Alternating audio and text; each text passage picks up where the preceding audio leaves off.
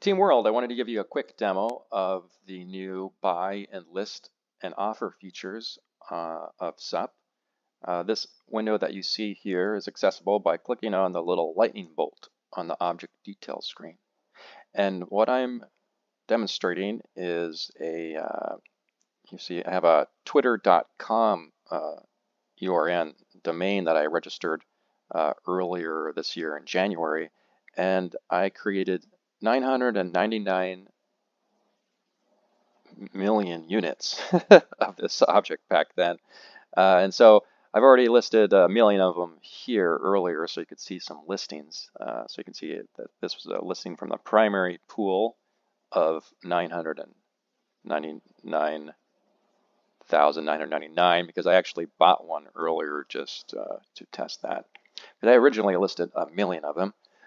So to test this, also you'll see here on the left we have the in-memory pending transactions. This is the magic sauce. This is gonna, if you look at the bottom here, you'll see it refreshes green every once in a while because it's constantly monitoring this memory space for new things. And also when you launch it for the first time, it will find any current pending transactions and it'll populate this list. They'll stay on this list until they are confirmed.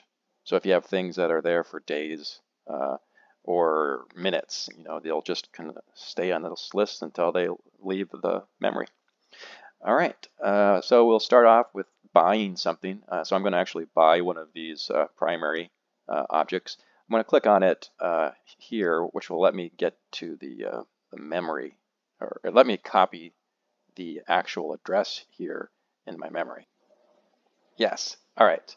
Looks like I have, this box isn't big enough for you to see the entire address, but basically since this is primary, I am buying it from itself. So the address here is the address of the object, and out of those 999 million, I want to get 10 of them. And the cost is 0.00001, so we'll do that, 0.0001. All right, and we'll hit the buy. You see over here it says invalid address because I have not told it who's buying. So I have to grab my signature address here. Let's paste that in there. There. Now when I click on the buy, it'll give me the cost estimate. So it's going to include the cost of the quantity as well as the cost of the transaction. But it doesn't quite know what the minor fees is, so it'll tell you the plus minor fee here. And we'll hit buy again. It's giving me a prompt. Are you sure you want to buy this? We'll say yes. And you hear a beeping. That is actually my Bitcoin wallet beeping. And now you can show, it now shows up here in the in-memory pending transactions as a buy of 10 from me, EMB, for you of the primary. And this will remain on the box on the list until it confirms. Cool. So now we'll demonstrate creating an offering. So to create an offer, let's see, you would have to, since there is already listings of primaries, if you try to create an offer that's not the value of this or less, it's just going to be a failed transaction since there is a listing. If there isn't a listing and you create a buy transactions, it'll create an offer. So we do not have a listing currently here from my account, but my account does currently own these things, owns one of them. So I'm going to make an offer on the one that I own. I can't make an offer to myself, so I'm going to change the signature address to a different address. I'm going to try the Bitfossil address. Oopsie. Let's look that up. Bitfossil, here it is. Grabbing that. And we'll put the Bitfossil address in here. So now I am going to create an offer to my EMBII for you address from my Bitfossil address. And I want one of these.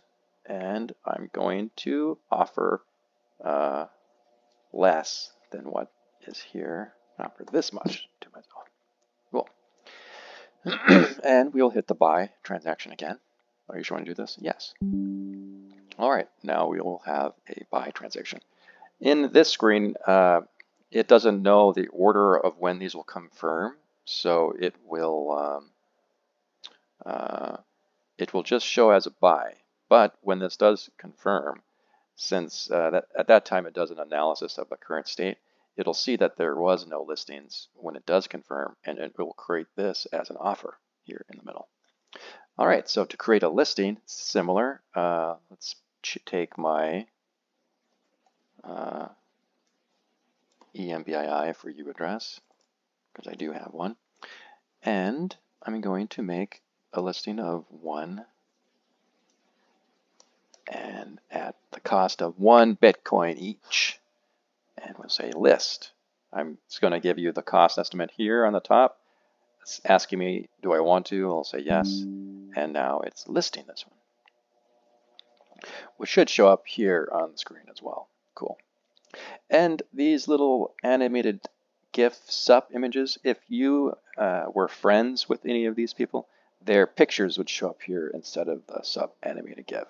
So the sup animated GIF is just kind of something to show you that these are not people you're currently following. All right, and that's basically this screen. To refresh these, once these are done, they'll drop off the list. And then to refresh the current listings or the non-refundable offers, you have to double click the titles and it will refresh them.